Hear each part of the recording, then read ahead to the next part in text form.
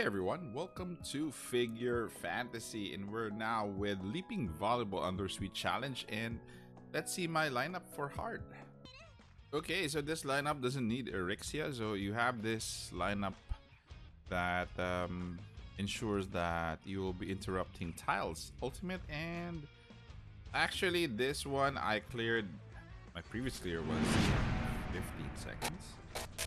So again, don't see any problem with this lineup unless you are really unlucky with this lineup. So we're down to 10 seconds. There you go. 12. So with 1 second to spare. So I know I cleared this within 15. That is within 19. So there you go, 3-star clears.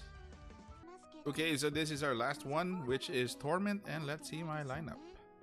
Okay, so for this lineup, you won't be needing Erixia as well. So you have to place Sani in the middle to maximize, her hits. So let's see how this does. So interrupt white tiles ultimate again.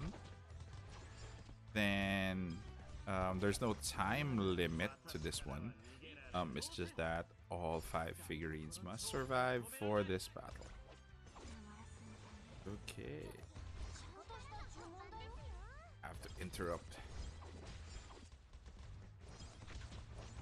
Okay. There you go.